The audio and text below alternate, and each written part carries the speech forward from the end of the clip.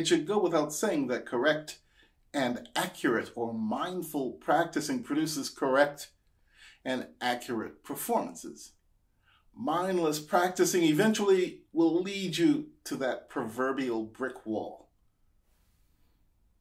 It is with this goal of performing at the highest possible level that we understand the need to develop what I call critical practicing.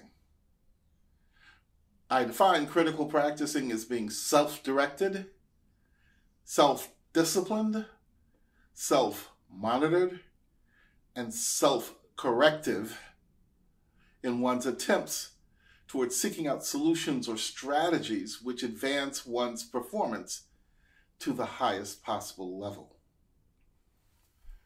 Here are some guidelines that I've developed for critical practicing. All practicing should be based on assumptions.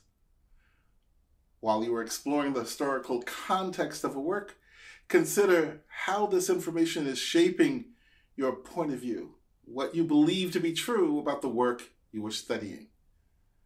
To develop your point of view of a work, use analysis, listening, attending concerts.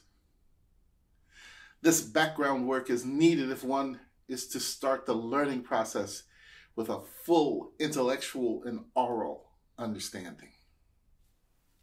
All practicing should lead somewhere and have implications and consequences. Goal setting is the necessary tool in creating efficient and effective practicing. One should understand that improperly guided practicing will lead to performances that reflect those decisions.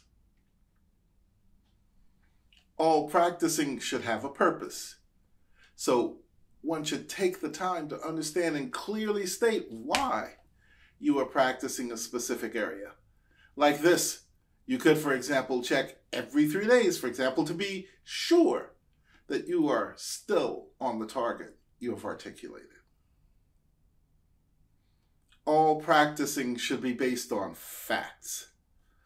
One way of obtaining these facts would be to record the passages you're working on. This will allow you to develop solutions based on the information, facts, which are gathered from your listening to what you have recorded. All practicing should be an attempt to solve some problem.